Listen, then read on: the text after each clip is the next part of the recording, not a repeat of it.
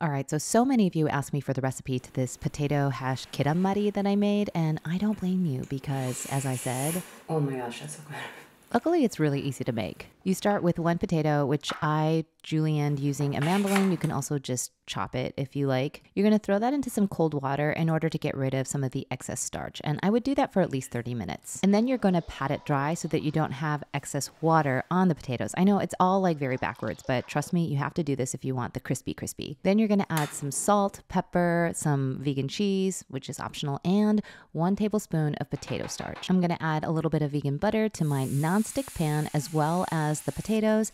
And then I'm going to pour about a 1/4 cup of just egg over the top. I also added a slice of vegan cheese just because that's my business, as Tabitha Brown likes to say. And then you're just going to roll it up kind of like a crepe or like a gyerranmari. And that's basically it. Let it cool for a few seconds and then you dig in.